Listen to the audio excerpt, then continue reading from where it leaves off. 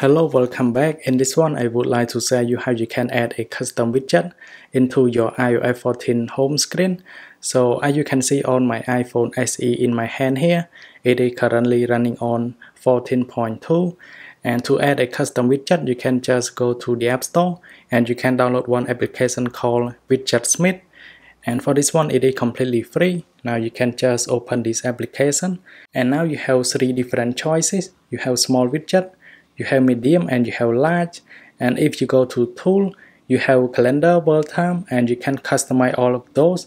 For example, I can just go to world time here where I can edit my location. So I need to enable my location. So make sure you turn your location switch on.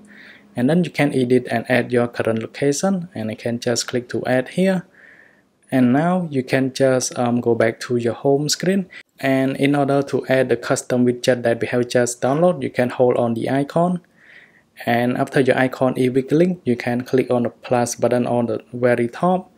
And you can just scroll down and find the widget that you have just downloaded. So it is called Widgets. So you can scroll all the way down, and here we go. And you have three different choice here. So we have small, we have medium, and we have large. So I'm gonna click on medium widget here. And now we have the widgets. You can also click on this one to go back to Widgets. And you can also change here. So now let me change to small. So let's see how it looks. So let me edit the home screen widget here. I'm gonna click on plus one more time. And let's go to Widgets. Let's add the small one. And now we have the small one too. It looks really amazing. And thanks for watching. I hope this video will help you.